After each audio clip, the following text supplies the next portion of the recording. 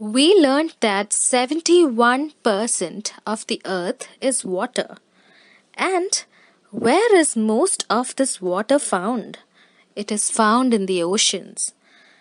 So the maximum amount of water on earth is found in oceans. And that's what we are going to learn today. There are 5 oceans, okay? The first one that we are going to learn is the Pacific Ocean. It is the largest ocean on earth. Can you see the picture? Yeah, can you see the video? Yeah, that is the largest ocean on earth. And it covers about 1/3 of the earth's surface. So 1/3 of the earth is covered by the Pacific Ocean. And what is special about this ocean? It has the Mariana Trench. It is in this ocean. It is the deepest point. Can you see this video? Yeah. Can you see a deep pit?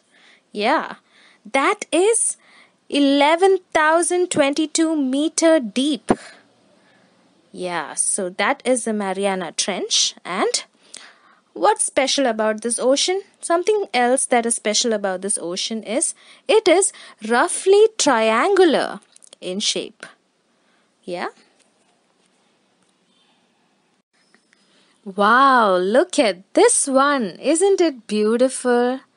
This is the Atlantic Ocean. It is the second largest ocean on earth. It is an S-shaped ocean. The letter S. Yeah, that's the shape of this ocean. It is also the busiest ocean route for trade and transport. Can you see the ship there? Yeah. So it is a busy ocean route for transport, for trade. Look at this. This is so cold. This is the Arctic Ocean. Yeah, it surrounds the North Pole and it remains frozen for most part of the year. Look at that. Look at all the ice and the penguins and yeah, so cold. Look at this. What is this? This is the Indian Ocean. The ocean named after our country, India. Isn't it beautiful? Wow, look at it. I love this one. And it is also the ocean that allows trade between the eastern and the western hemisphere. It facilitates trade between the eastern and the western hemisphere. The Indian Ocean. Look at this ice-cold ocean.